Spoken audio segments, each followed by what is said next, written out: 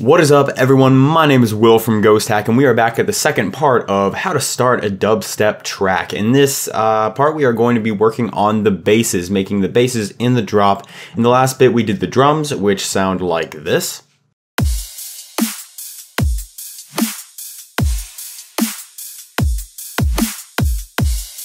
Now, I have been thinking about it, and there is a possibility that I might change out the kick drum. However, I will have to see what that sounds like when I add the other basses. When I add basses, it may sound awesome, and I just think it sounds strange now, but we'll work with it. Now, the way I like to split up making the basses and making a bass pattern is all about having, first off, a main bass. You want a main bass that sounds interesting, it sounds cool, that you can play a pattern with, whether that be a cool, just like actual physical pattern itself, like or if it's like a melodic pattern, like da da da da or something like that, you know. And maybe you can mix those up as well. It really depends on the kind of dubstep that you're going for.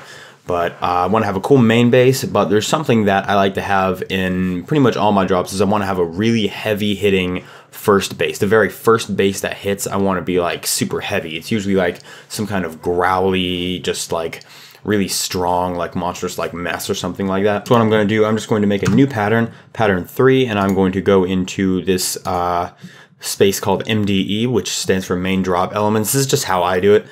And I'm going to load up a serum and see what kind of stuff we got. I think just so we can, you know, keep everything moving, like keep the track moving, I'm going to go through some Ghost Hack presets, and I think the majority of them are going to be presets that I've made for Ghost Hack. This is actually part of a preset pack that I'm currently working on for Ghost Hack, but I think it sounds really, really nice. It's a really juicy growl. And I think I can use it for my first big hit. And I think we'll make this track in E. E is a pretty good key to have dubstep in because it sounds very, very rich in the sub bass region. Now in this channel, I'm just going to cut out the sub bass, which actually the sub bass is getting already cut out because it's routed into the basses, which has a subcut. I can actually take that off right now. And a tad bit of reverb. It's going into like the basses group, which is also getting sidechained. What I want to do here is just do a little bit of fattening up. It doesn't need to be that much fatter. I just want to do a little bit. Now if we lay our pattern down, now clearly we need to edit this modulation a little bit inside of the preset. I want it to go up quicker. I want it to do something like this.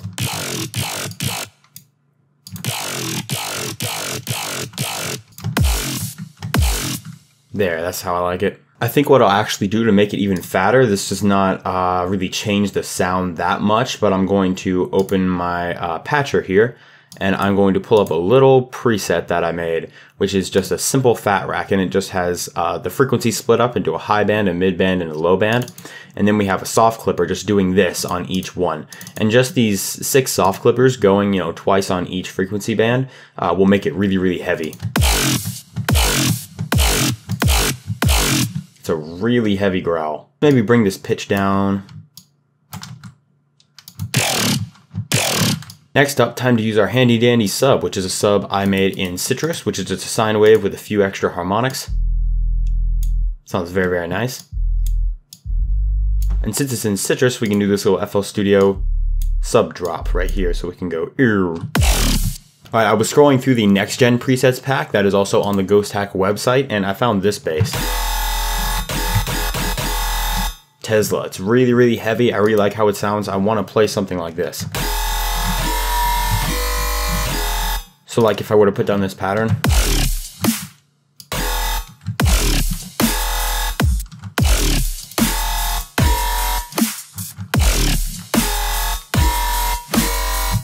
Nope. Also maybe want to put basses in between there.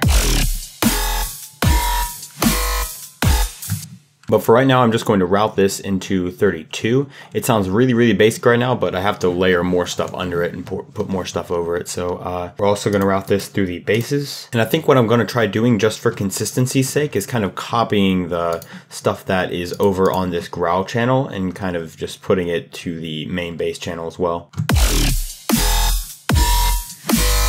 Now we have to find basses to fill in those gaps. I think I'm going to start out just putting this bass, Centipede, in there. because I feel like it's cool enough that it works really well as a filler bass, but it doesn't take away from the main bass. So I'm just going to put it in here. It's very basic right now, this whole layout, but we can make it more complicated and interesting later. So let's just route this into its own channel and basically do the same stuff we did to the other sounds. Now I want to add something as a layer to that main melodic bass. What I want to do is add a harmor right here, and I'm just going to put it in default, then just make a detuned saw. There, a very detuned saw with a little bit of chorus and a high pass filter. I'll also throw a little bit of compression on it. This is going to have to be turned down, but I just want it to layer with the melody. Yeah, already it sounds a lot thicker. So I'm just going to call this main layer, and I will just route it right beside the main bass. And maybe add a touch of reverb. What I'm going to do for this little space in here, I'm going to actually take a sample that I have made. Let's take it from Dubstep Sound Arsenal, see what kind of sounds we got in here. I like the way Spaceship sounds. So let's take a bit of that. Let's see, let's chop it off here, and then maybe slide it around a bit. And I'm also going to layer this squelch bass with it. Right there. This will sound messy, however, once it's mixed, it should sound pretty good. So right now they're really colliding with each other in big ways. Both these right here, so they really need to be mixed together. This one right here, I think I want to be a little more background than the other one. The other one has a cooler tonality in my opinion. So let's just make it more background. Let's take away these piercing high ends. I think what would be cool is if we don't continue this bottom one all the way, if we start it over, so it does kind of a double hit. I think that could be pretty interesting.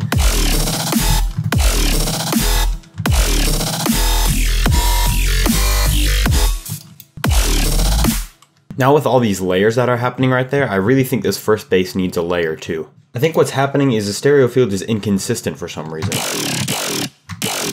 It doesn't play the same way each time. So what I'm going to actually take is a bass that is very stereo. So just this growl right here that I have in the playlist, and then I'll make this very stereo, just keep it very stereo, and this one will be a little more mono, so we have kind of a mono and a stereo layer going. Alright, so with all that, we have this little thing in the beginning.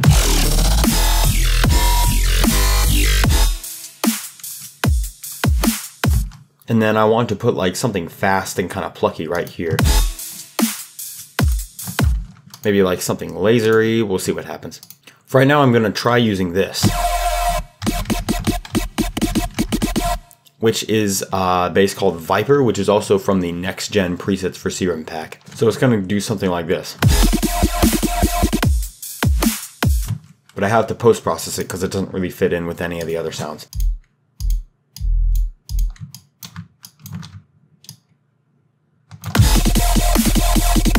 So far, this has just been me really just playing around with sounds and trying to find something cool, because I have some big heavy sounds, some filler sounds, then I have the main bass going on, which is kind of carrying the pattern. And then once we get back here, I like to do some fast stuff, get a little more chaotic. And I'll probably do something even crazier over here. And then the whole thing would basically repeat. So for right now, I'm just going to take all of this and repeat it. And for this hit right here, I want something really messy and squelchy. Fortunately, I already have messy and squelchy stuff right here. So let's bring this over. I want to just take a different part of this. I want it to be half as long and a different piece, and add sub to it.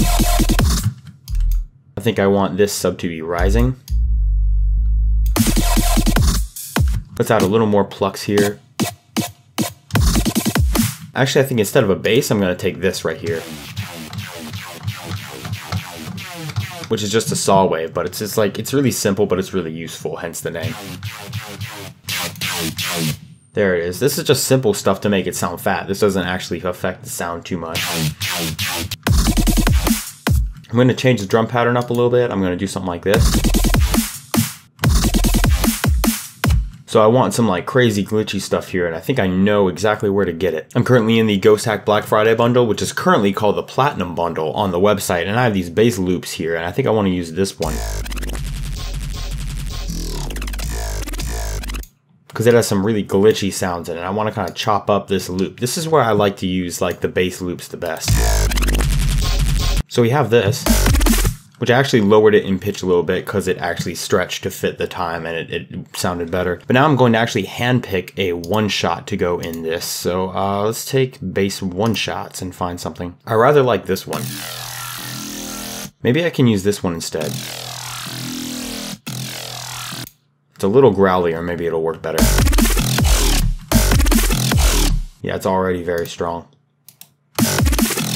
And I think we're just going to do a little slidey motion with the sub once again. Except for this last hit, which is just a straight up E. Alright, and now so far this is just exactly the same thing. I don't think I want it to be playing exactly the same thing, because that's a little boring. What I'm going to do is I'm going to take track 8, right click, and merge pattern clips, and now it is all one clip. And I'm going to change the pattern up a little bit. First of all, this melodic pattern, it's definitely going down here. Yeah, I like how that sounds. And I'm also going to change up this little plucky pattern too. And I think everything after here, I'm just going to redo. I don't want it to be the same at all. Take these right here. And let's scoot this one aside. And let's add sub.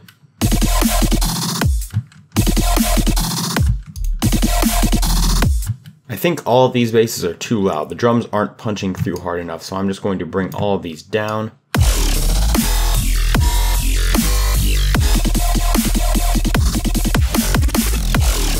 Now I'm starting to feel it a little more. And what's going to go at the end right here is a drum loop. I'm just going to take some drum loops, just like some drum breaks, and I'm going to put them right there and create a little drum fill.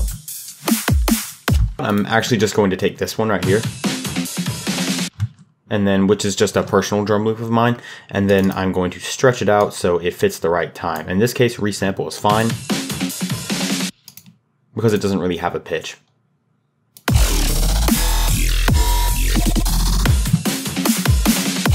Then I'm actually going to get 4 little snares to go right here.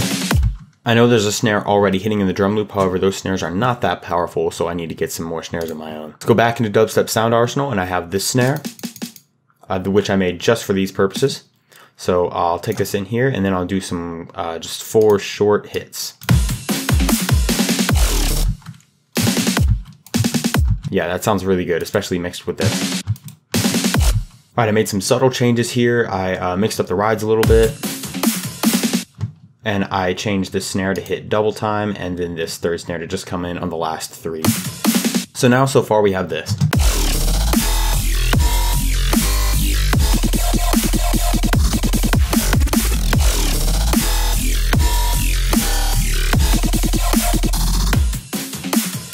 I think the last thing I'm going to do before I end the episode is just add a little layer. And what this is going to be is just a little pew pew pew little laser layer. I just want this. Which you can make this just by running white noise through a filter with a bunch of resonance and moving the cutoff really, really quickly. If you add a bit of bit crushing, you can give it a little more high end, so I think I'll do that. And I'm only going to have this little pew going on when it's doing the really fast hits. And then we'll also do some little dimension expanding using Saturator.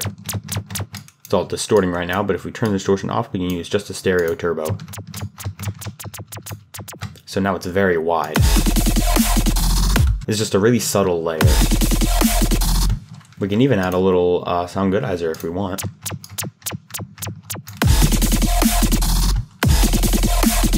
This is just to keep it from being too bland.